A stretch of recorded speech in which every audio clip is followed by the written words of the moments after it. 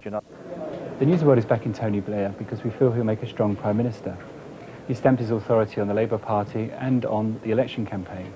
John Major, we feel, is a nice man, but he hasn't been strong enough to control the warring factions in the Conservative Party, and they are therefore unelectable.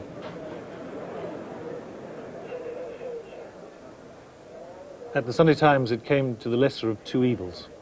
We think Blair's done a tremendous job with the Labour Party, but in the end, the issues of Europe and the economy were at the core, and we believe the Tories have better policies on both those.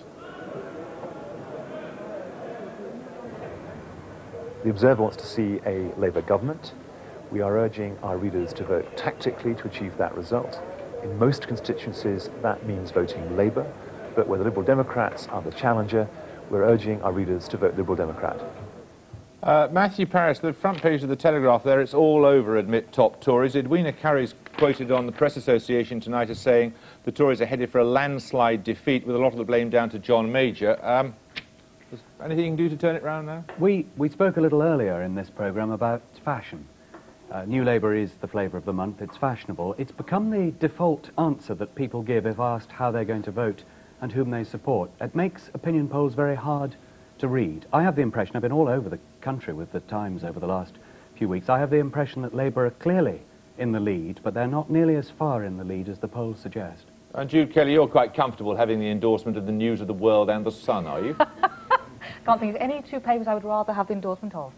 I actually agree that I don't think anybody should still be complacent, because things can change very quickly. But if they get in, I think whatever side you support, you'll feel better with a change. Thank you both very much. Well, finally tonight, an explanation of how to get a bottle of champagne out of Central Office. It's intimately connected to Pottinger here, the Newsnight How Low Can You Go award.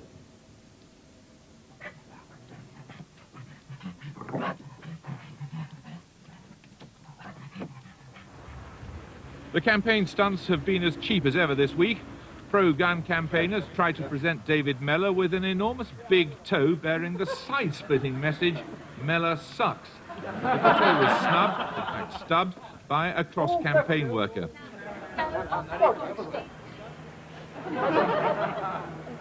In Birmingham, Labour's stunt to commemorate 22 supposed Tory tax rises with 22 John Majors was so surreal as to be completely unintelligible. The grocer's daughter was out shopping, but life's complicated among the common people.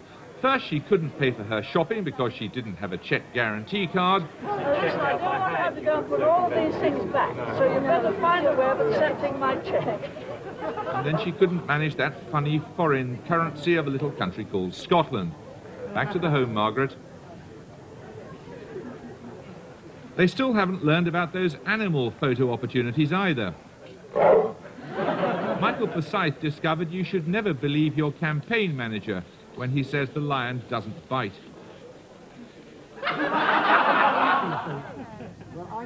Paddy Ashdown finally found a listener he could have a proper discourse with.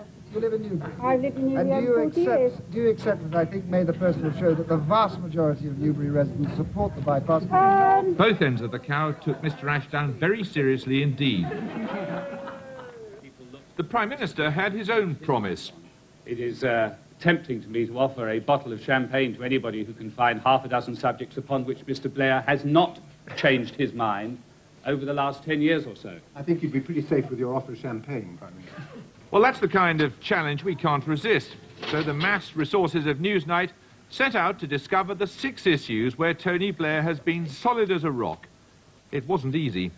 Can you just check for me, has Tony Blair changed Labour's position on compulsory competitive tendering? He has. OK, thank you. We did eventually find 6 issues, including opposition to the Assisted Places scheme and support for EU enlargement, though policies like the Anglers' Charter were also there to make up the numbers. We sent our thirsty messenger off for the champagne. Well, it was hard to get them actually to hand it over, but the champagne did arrive a short time ago, so many thanks to Mr. Blair's consistency on angling. And in the spirit of reciprocity, after weighty deliberation, the judges have decided that the winners of the How Low Can You Go award are Conservative Central Office. So until Monday, when Kirsty will be here, that's all. Good night from us, and Fritz, goodbye from Pottinger. Good night.